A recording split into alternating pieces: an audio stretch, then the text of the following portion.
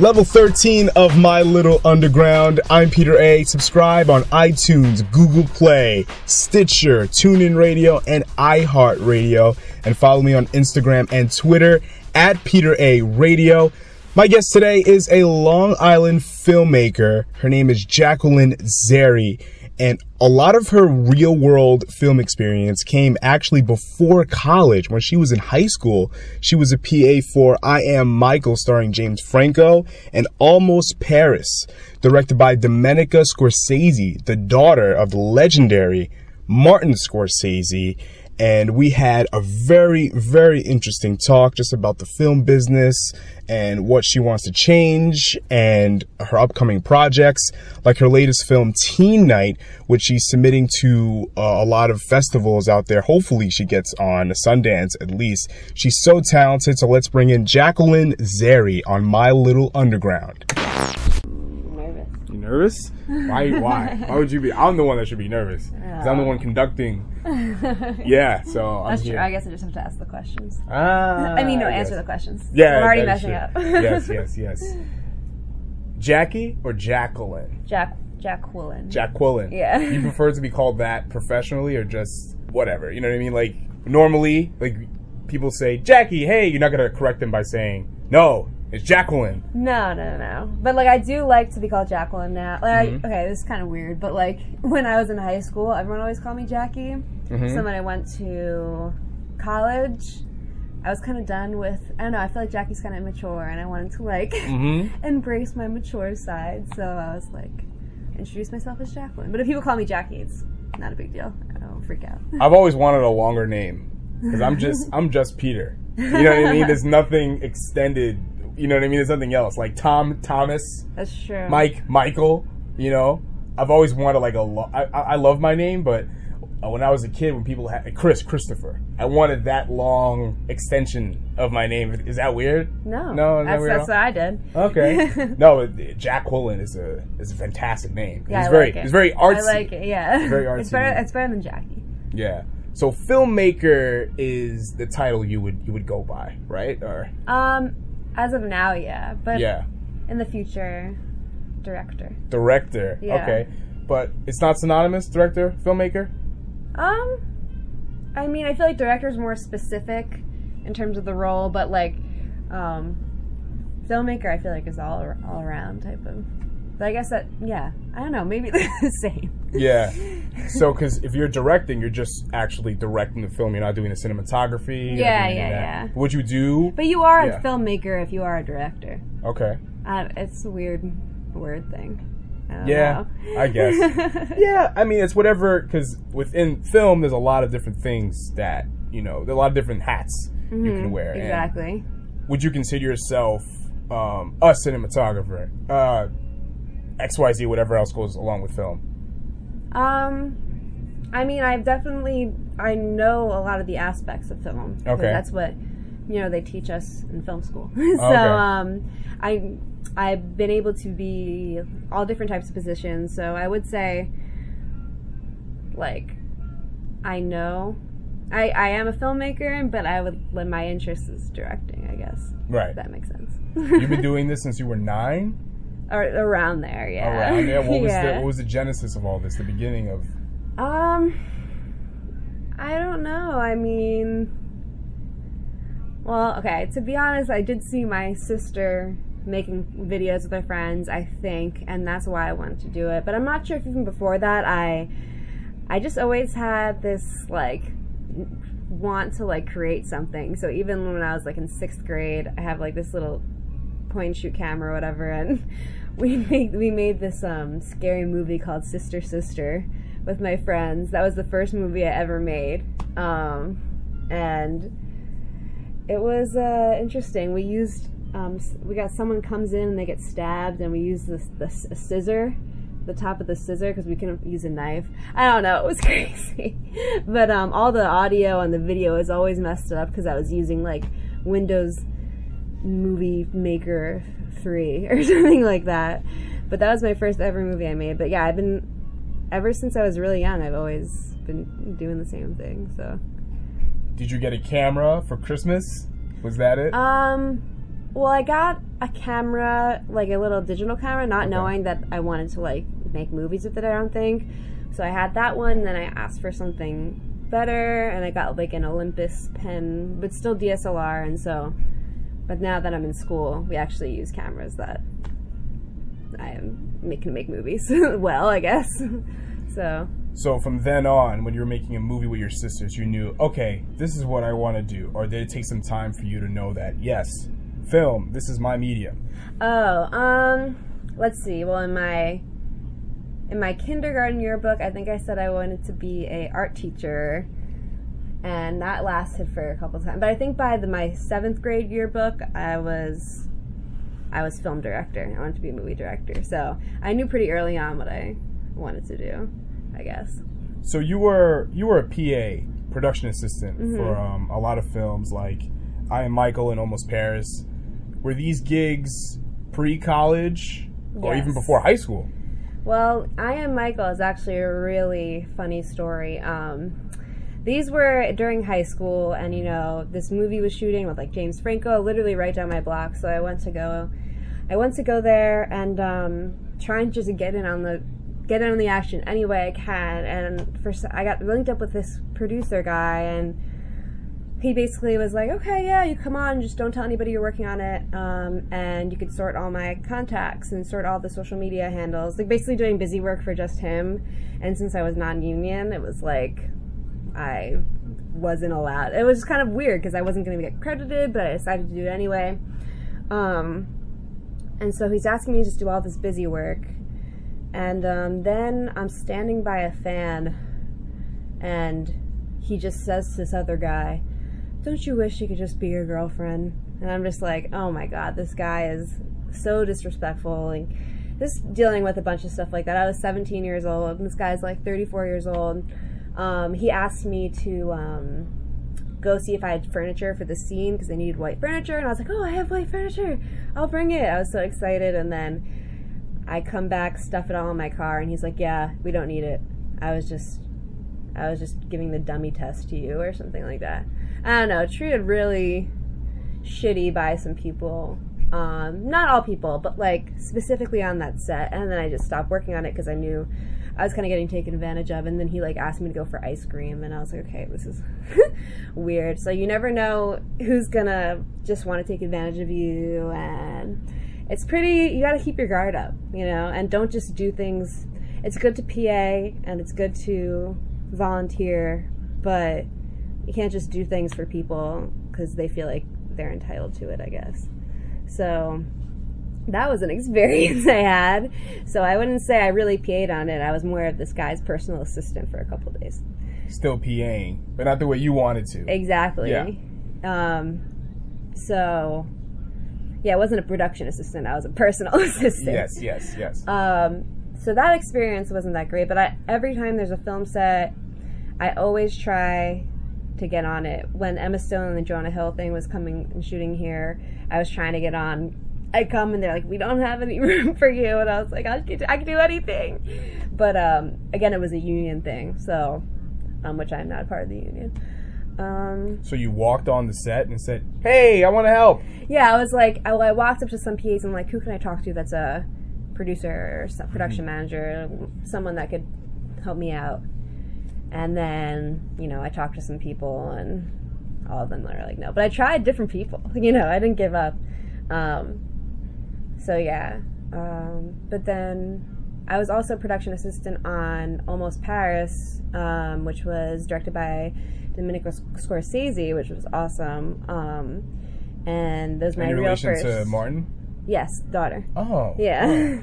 So that was awesome because it was my first real PA job, not one that was just some random, thing, some random gig. But it was really cool, and I learned a lot about on-set etiquette. And I remember the first day I went home crying because I was like, I can't do this. Like, I'm messing up so much. I don't know what anything is. Like, I don't know any of the terminology. And then the producer who I was working with was just like, don't worry, like, it's your first day. So it was nice to have that, like, reassurance and stuff. But it's definitely nerve-wracking being on a professional set for the first time and not really knowing. And I was so nervous in front of Domenico. Like, I was, like, at the end of the at the end of like a rap party or whatever, I was just like, I really like that part when this blah blah blah, and I was like, okay, bye.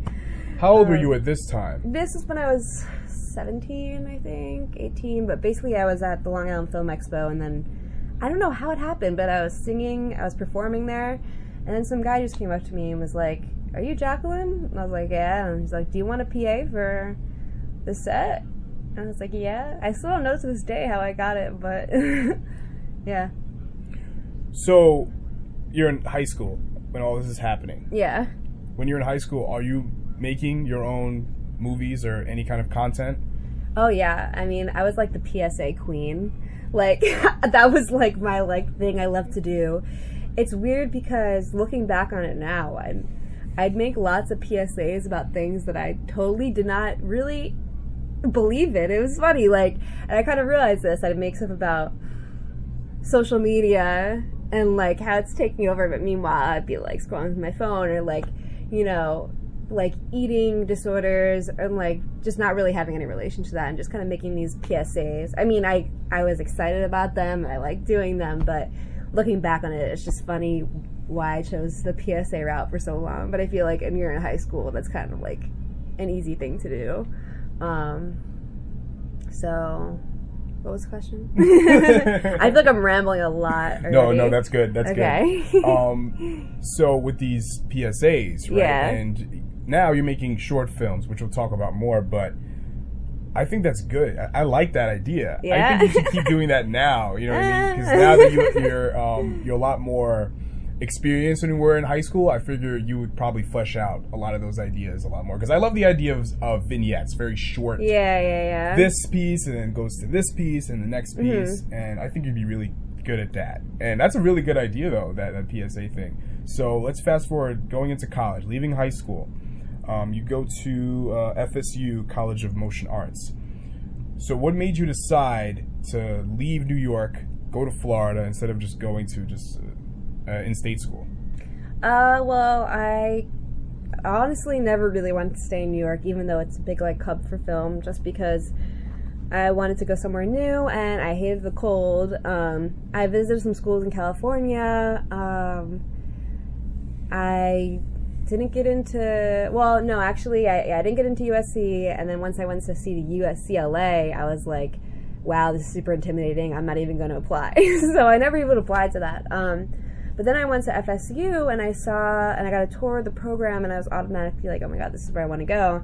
Also, it's the only option, because the other option I had was Miami, but it was too expensive, so I saw the program and how small it was and how focused it was and the curriculum, and then I was just like, this is where I'm supposed to be, I think. And then I ended up getting in, so that was awesome. Was going away your first choice?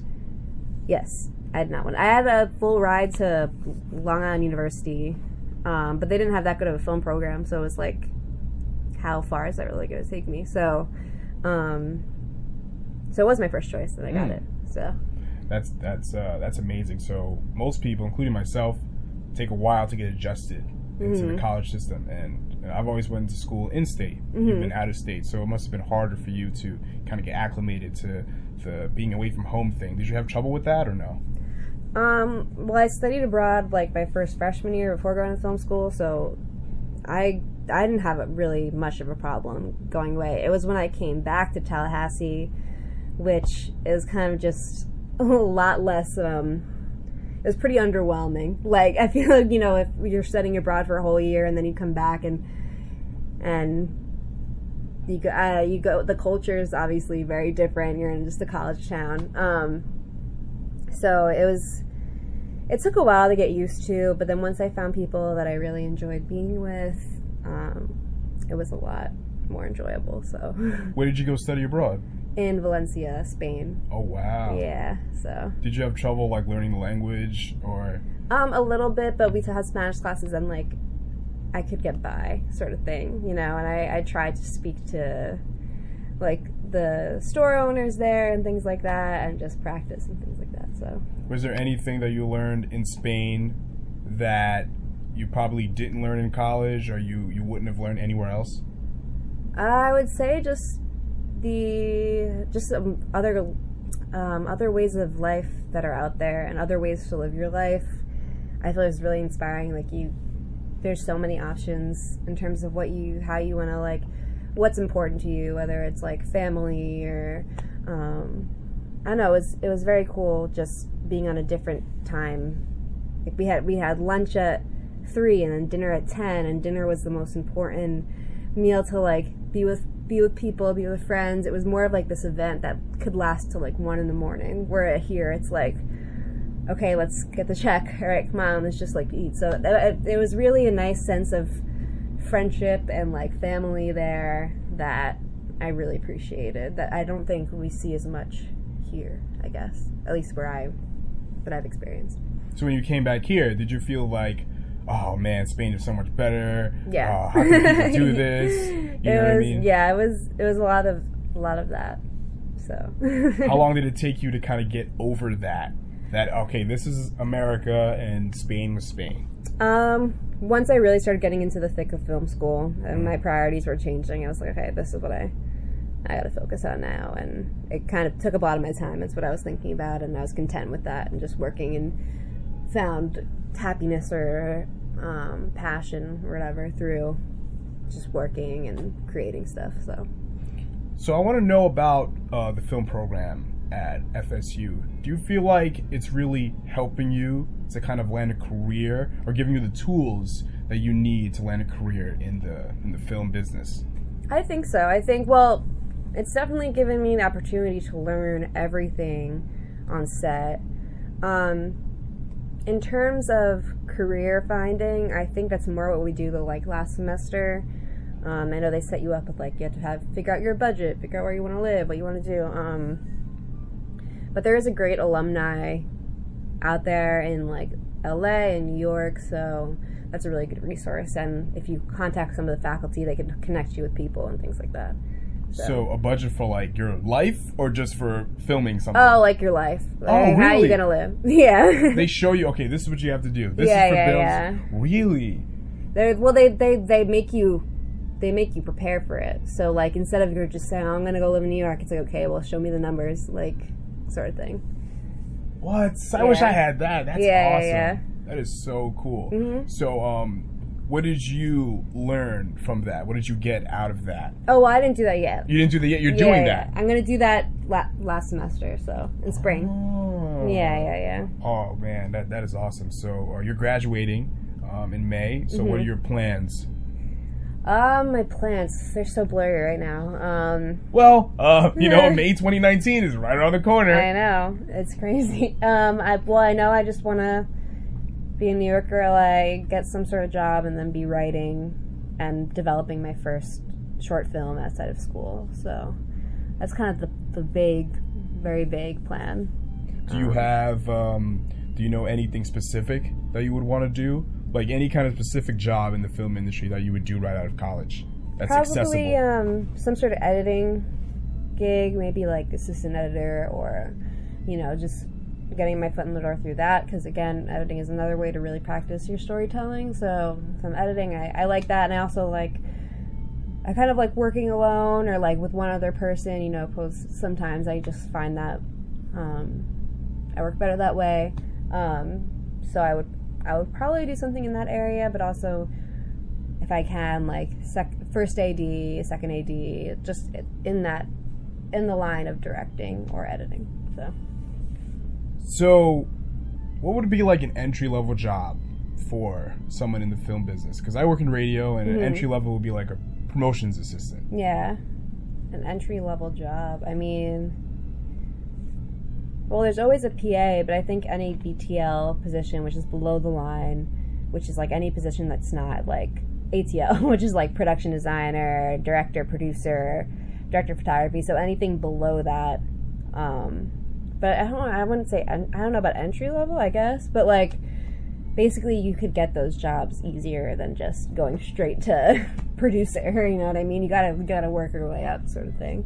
Right, so you're gonna graduate, so someone who's fresh out of college, just got their degree, that can be a job that you can get without having world experience. Yeah. like ATL, with ATL above the line and below the line is entry level, right? Yeah, I would equate that. So above the line would be like a producer and cinematographer, director, stuff like that, and you want to be that.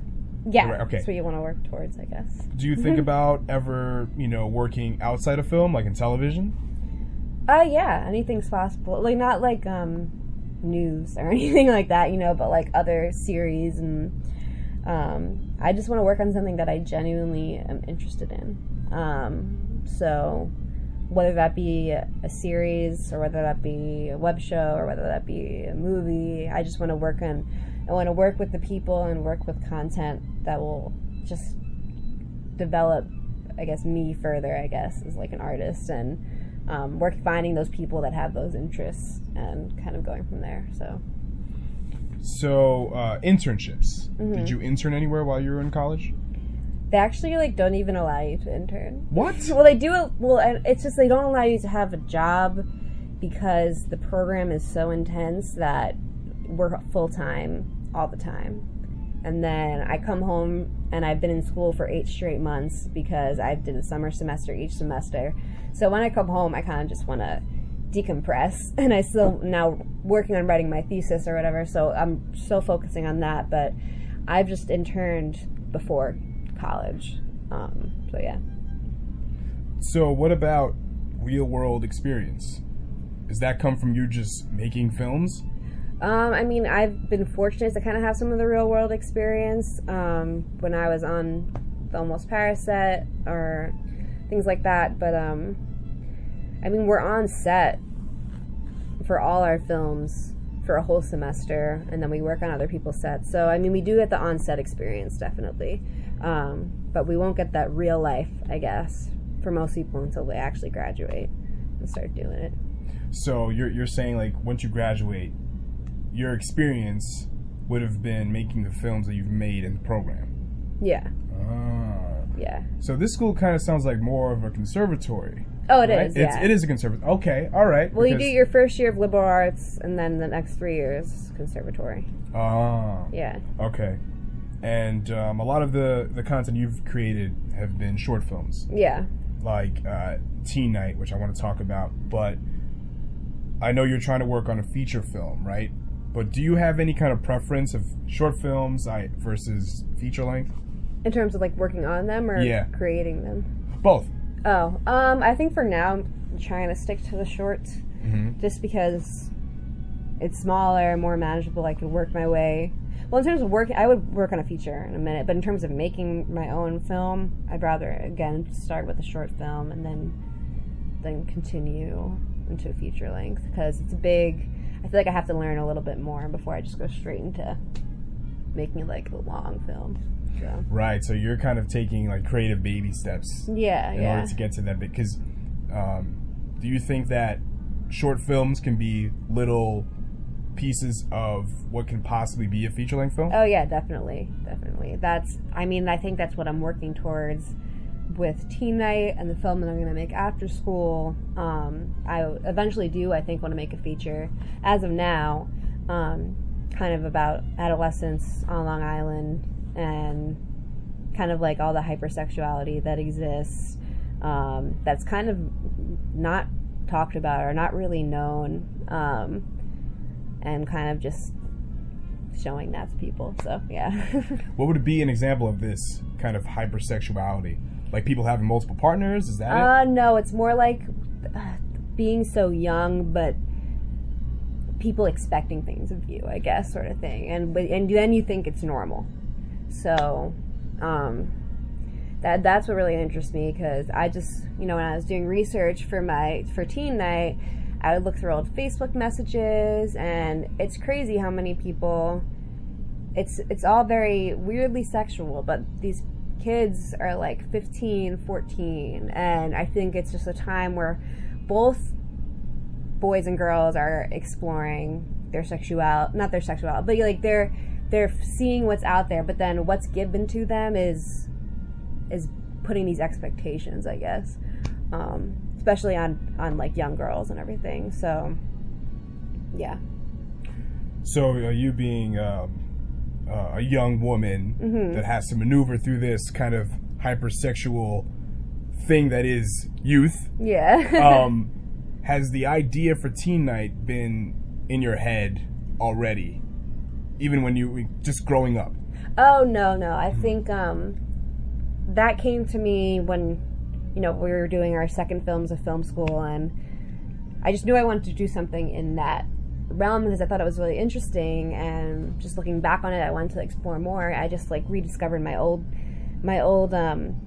diary sort of thing, which is literally not your typical diary. It's printed with page protectors in a binder with full single-spaced pages and pages and pages of a bunch of different stuff. But it was just crazy, the thought process back then, and the experiences and the people, and experiencing all that at such a young age. It's I wanted to explore that more because I know that other girls have gone through the same thing. And I was actually recently I was at a bar yesterday, and I was talking to one of the girls, and she was like, it's crazy, this shit we used to do, I can't believe it. And I'm like, I know, it's a whole other, and then all you got to do is just learn, and you learn from it.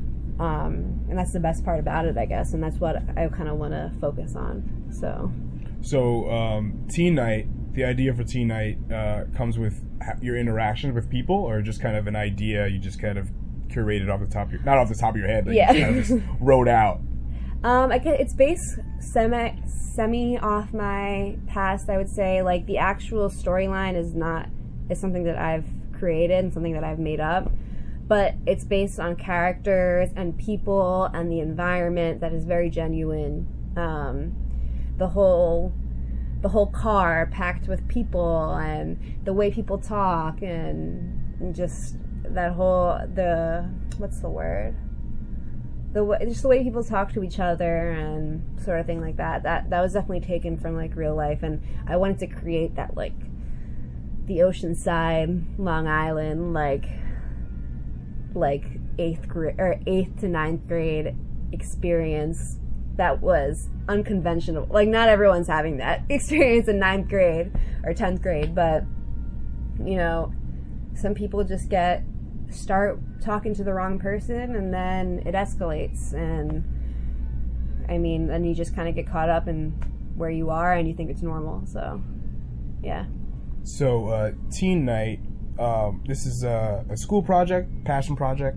Both, I would say. We need to do we have a film we do, basically, we have 4 films. Our first film, which is a very small crew, it's 5 people, you don't get a big camera or whatever. And then we have our documentary where we get to travel, and I met up with you there, and we did our whole interview with Rucksuck. But me and 2 other people, we drove up to New York from Florida, did this documentary, which was amazing. It was a 2-week-long road trip, maybe 3 weeks long. Then we have our F3s, which is where we get the actual equipment, and it's a bigger it's a bigger production. And then now we're up to our thesis film, so it's the whole shebang. So with Teen Night, now that you finished it, I know you put it on a private Vimeo. Yeah. Do you want it to be distributed? Are you sending it to festivals or what? Yeah, I've submitted it to a few festivals. I haven't heard back from any of them yet, so it takes a while for the deadline to approach, so I'm still waiting, but I can't post it online until it's gone through its festival circuit sort of thing, I guess you could say. So speaking of documentaries, right, and you did one with Rucksuck, and it was fantastic. Thank you. Do you like doing that kind of thing, interviewing people, getting to know, just showcasing what people do? Yeah, is that something you want to do? I love that, and I love the experience, and I loved getting to explore someone else's life. Not that I necessarily want to make documentaries in that format, but I do love just discovering about people and is delving a word? I don't even know. But going into their characters and then exploring that certain lifestyle, and just I'm starting with kind of basing it off my own lifestyle when I was younger, but I eventually want to go out and learn about other people and highlight those and expose and have people learn about, I guess, other people's ways of life and types of people. Yeah. Because you did an interview with the cast of The Amazing Spider-Man 2. How was that experience? How did that come together? Wow, that was so long ago. I was actually at the Locust Valley Student Film Festival. Oh yeah. Where I had my. I've been to a couple of those. Oh really? Mm-hmm. Yeah. Sandy Kenyon, who is a film critic for WABC, I believe. He was like the judge of it, and at the end he goes and talks about all the films, and I remember him mentioning like a lot of my films, and because I ended up like winning in like 2 or 3 categories, so I knew that he liked some of my stuff. So then at the end of the festival, he left, and I told my film teacher, I was like, can I go out there and I want to give him my card? And so I ran after him. And at first I thought I wasn't going to find him, and then I ran to the parking lot out of breath, and I was like, hey, from across the parking lot. And I went up to him, and he was like, oh, we were talking or whatever. I gave him my card, and then he's like, okay, I'll call you later tonight. I have some opportunity. So he called me, and then he asked me to interview the cast of Spider-Man, and I was like, oh my god, yes, that's crazy how weird opportunities happen like that. But so I did that, and it was totally nerve-wracking, and it was really crazy, but to this day I still keep in touch with Sandy and send him my movies, and I just sent him Teen Night, and he gave me a great review on it. So I just love to get his reviews, and I'm actually seeing him tomorrow. So that's great. Yeah, we still keep in touch. So that's so crazy how you're so young and you're getting all this experience and you're kind of making all these contacts. I think it's really going to help you when you graduate. Yeah. I'm not worried. I don't think you should be worried about getting a job. I'm not worried about you at all. You'll definitely find something. The process of you putting together a thing like Teen Night, or even the Ruckstuck documentary. What do you think you've learned from this, and what do you think you could have done better from producing this? Well, Teen Night specifically, there was I have to, one, in terms of directing, making sure I go through every scene equally, and really preparing and having the actors know exactly what they're going to be doing, because the make-out scene at the end, we kind of touched on it, and I told them what I wanted to get out of it, but then when it came in terms of actual blocking, it was we're on set, and I was like, oh crap, now I have to go explain this to them, and I was like, I should have done this earlier. So just making sure every scene gets the same amount of attention, and really thinking through logistics of things, and making sure things make sense to not only, obviously not to you, but to the audience who's going to see this for the first time and have no context. So yeah. Was there any mistakes that you thought you made that you've learned to avoid the next time you create something? Yeah, I think one thing that I didn't really think through was the ID situation with Kara getting kicked out of the club because a 14-year-old wouldn't have an ID. So I was like, she'll use her sister's ID, but then I was like, so how do it's the logistics of wait, what actually happens in real life? Research. I have to get this in real life, and in real life the girls don't get carded. So what I could have done is maybe have you need to have at least your high school ID to get in. No middle school ID is allowed or something. But I was just thinking, okay, this will work. I didn't really think, okay, I have to make sure this makes sense. So yeah, and then another thing was casting. Annabella, my lead actress, was amazing. She did an amazing job. Everyone said the acting was phenomenal, and she did a great job. And but a lot of people said that she looked too old, and which I agree with, because she's 23 years old, and we were trying to make her play a 13-year-old, but she was the best actor for the part, but in terms of that being a big story point, it's important to have someone who actually looks 13, and we tried our best to make her look 13, and so it works for some people. Other people are like, wait, I'm confused. So that was another thing, just making sure, with the casting, that it is accurate and believable, sort of thing. So with casting, how did you do that? Did you put a Craigslist ad or something? Well, the film school actually has our own database of actors that we could access, and we just hold auditions. So we'll look up people, and we see their profiles, and then we can email them and ask them. So I would just schedule them all in a row, and then we just have sides for them to read, and then we just listen to them, we talk to them, and then you see if they're right for the role, and then if you like them, eventually you cast them, you could bring them back. Like, when I saw Wyatt, the character Wyatt, who's Dan Carney, who played him in Teen Night, oh my god, I saw him sitting from across the room, and I was like, holy shit, this guy's, like, crazy. Like, he was exactly the image and the person that I wanted to, like, have. And, like, he very came accurate, in too. very accurate, and, like, that he was an amazing actor, and just very, his look was, like, perfect. And I was kind of scared of him, too, because he reminded me too much of the real thing. Yeah, he's very realistic. Yeah, very realistic. Yeah. I told him that. I was like, you scared me when I first met you. But yeah, he's actually a comedian now. He's in New York trying to start his way there. So he always jokes about how, like, he swears he's not the guy in the movie. But yeah, so that was a cool experience, just having him sitting in the lobby waiting, and I see him from across the room, and I'm like, oh my god, I hope he's good. So yeah, putting together a crew for a lot of your creative stuff, like Teen Night and Rucksuck, how do you know who to trust? Well, basically we have a crewing session, and we kind of get to pick who's on our crews or whatever, but in the end it kind of just comes down to what works with our schedule. But honestly, everyone in the class, like, is trustworthy,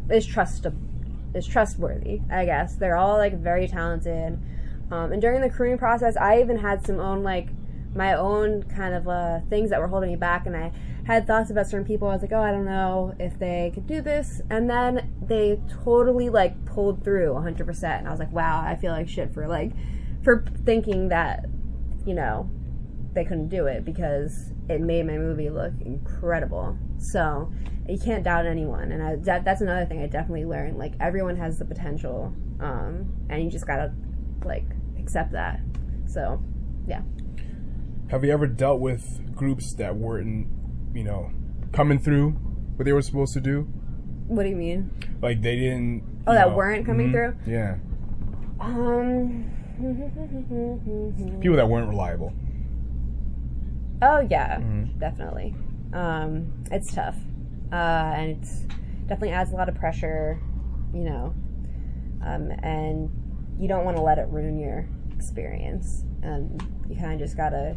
If someone's not doing the work, you gotta just pick up the slack, if that's the case, and if that's your only option, because... I hate that. I know. I hate that. I've had bad groups before, and I've always had to pick up the slack, and it's annoying. Yeah. And then you get shit for, like, not wanting to pick up the work that somebody else should be doing. Exactly, and yeah. I hate that. I hate that so much. So, how would you deal with a, quote, bad group?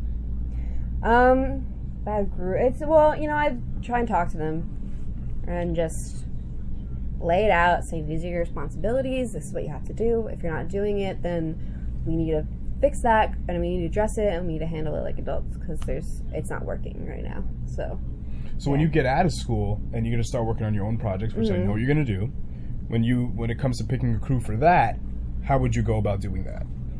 Well, I definitely start with the people I already know from film school, some of them that I already really trust and have a good relationship with, and those people that are kind of on the same level as me in terms of, like, the way we think, and, you know, just people that are similar, have a similar vibe, I guess you could say.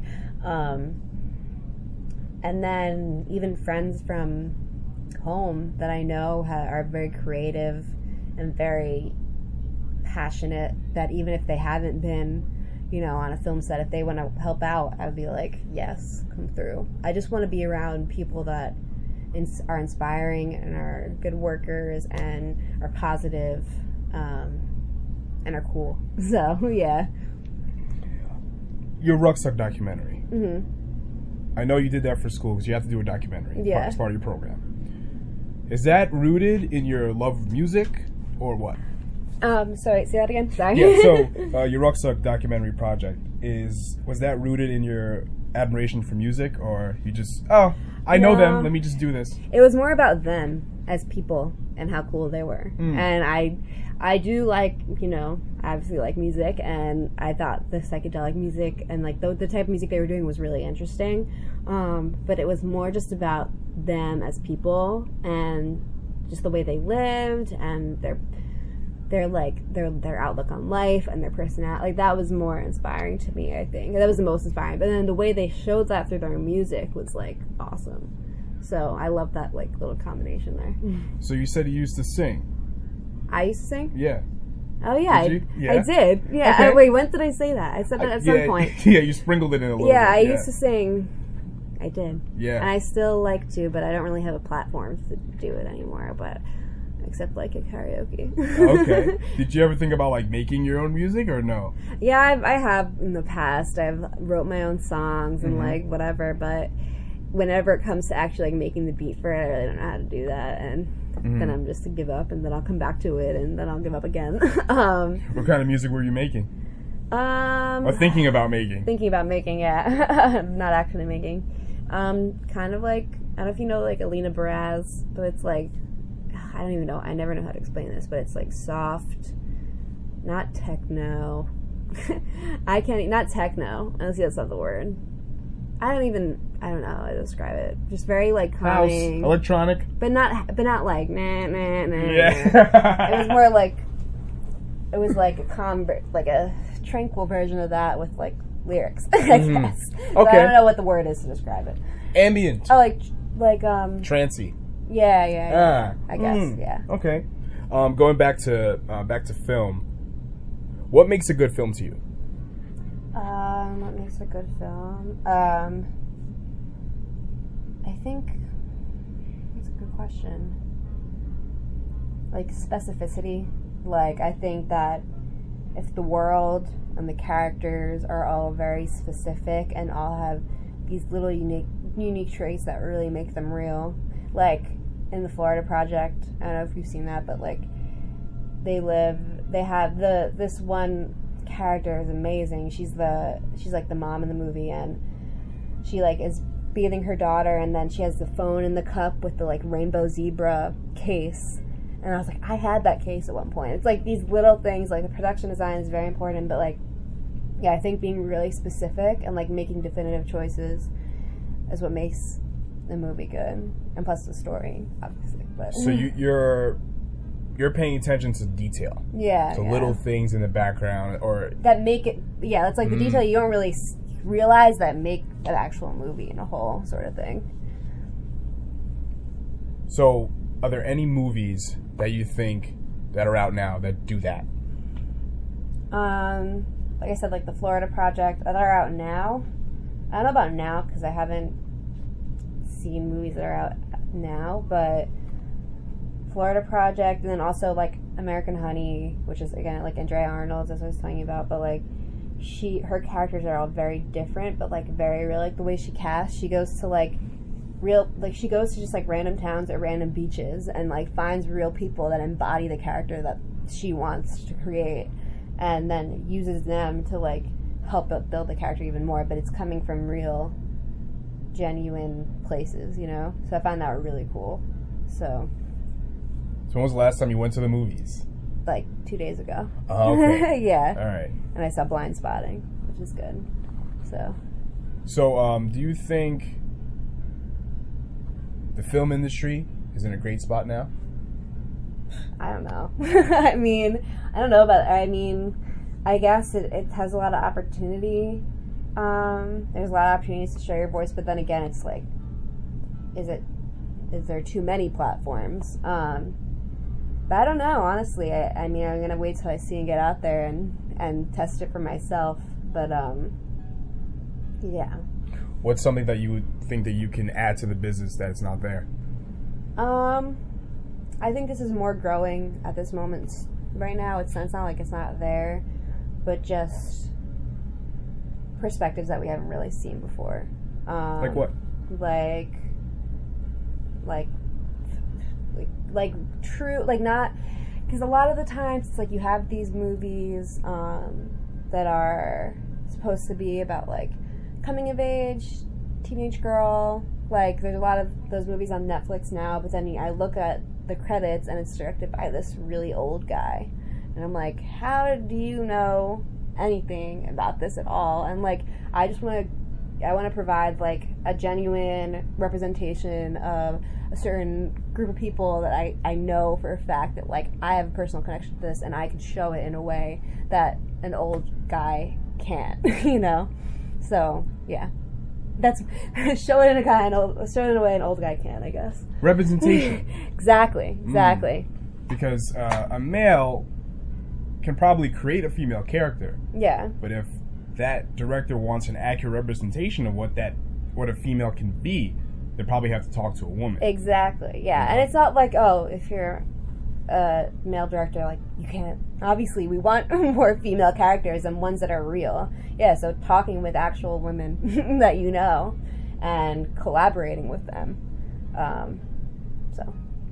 And what's also interesting about that is because women and men, you know, we're not monoliths. So if you talk to one person, it's not going to give you, yeah. Right. So you probably have to talk to different people of different backgrounds to try to understand them, and then you just have a better finished product at the end of the day. Exactly. Yeah, so I think representation is the key, not only in film and all kinds of media, and especially in my business, and especially in radio. Representation is definitely key.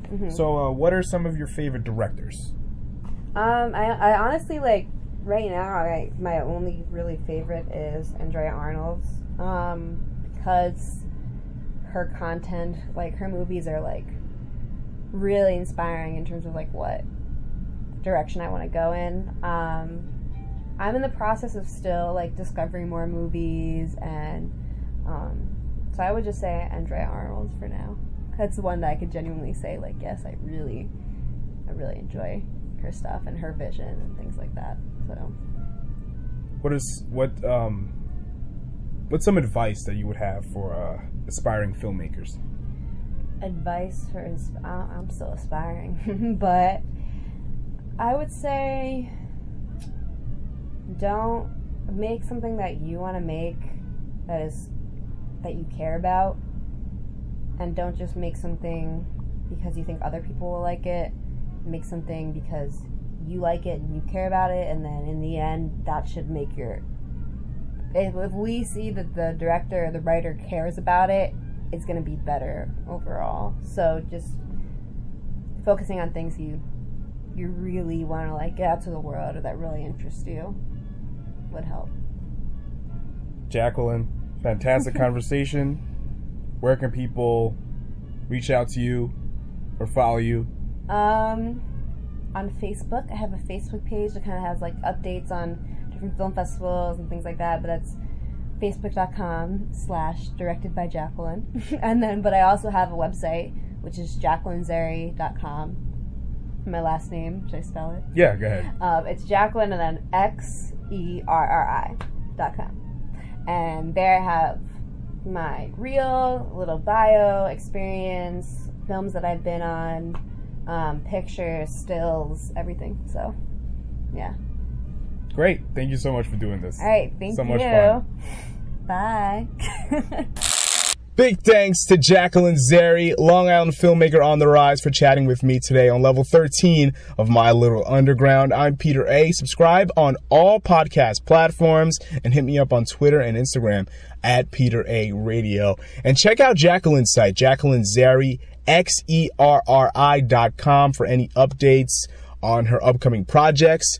And she's definitely someone to get to know because she's so creative, very intelligent, and you'll just learn a lot from just picking her brain and how she goes about her own creative process, because the end result is fantastic. I can't wait for you guys to see her short film Teen Night. Hopefully that gets out to the public soon. I just hope that people kind of follow her path and we all can learn from that. Just kind of stay focused on what you got going on. Yeah, it's important. You got to get a job, you got to make money, but you also have to focus on your creative passions and what you want to do in life and not worry about how this thing is going to be profitable, because it may. Like this podcast, I'm not making any money off of it, but I'm doing it because I love what I do and I love practicing my craft, and hopefully it'll make some money soon. This is My Little Underground level 13. I'm Peter A, and I'll see you guys on level 14. All right? Peace.